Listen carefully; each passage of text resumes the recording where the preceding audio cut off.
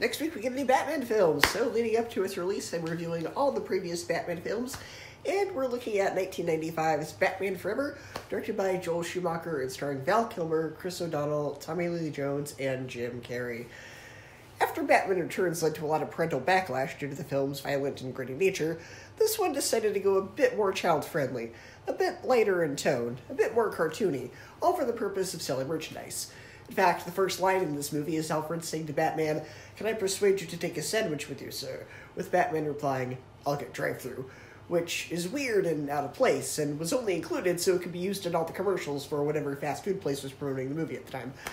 Now, while I don't think this film is entirely unwatchable, it does have a few issues. For one, the casting. Jim Carrey as the Riddler. The Riddler in the comics is an intelligent individual who believes he's just as smart, if not smarter, than Batman. He's sophisticated, he's elaborate, he's complex, he's dangerous. What we get with Carrey's portrayal is, well, basically himself in a costume. He gives no subtlety or intelligence to his performance. Luckily, there's Tommy Lee Jones as Two-Face to balance this out. While Jones' performance is also a bit cartoony, you can still see the intelligence of the man under the persona. You can tell he's a damaged individual. And then we get Chris O'Donnell as Robin, one of the biggest and most baffling miscasts I can think of.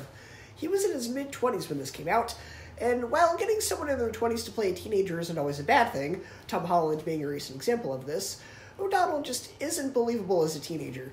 He's a 20-something who looks like a 30-something who's trying to play a teenager convincingly, and we're supposed to believe he's untrained and helpless, and it really does not work at all. Now, the film does have its entertaining moments. It's fun to see Batman solving riddles, and the action does have a sense of fun as well, but the film's baffling casting choices make this one of the odder Batman flicks. I don't hate it, it just needed better casting choices and perhaps a better director. So, overall, I would give Batman Forever a B-, 7.5 out of 10, and a 3 out of 5 stars.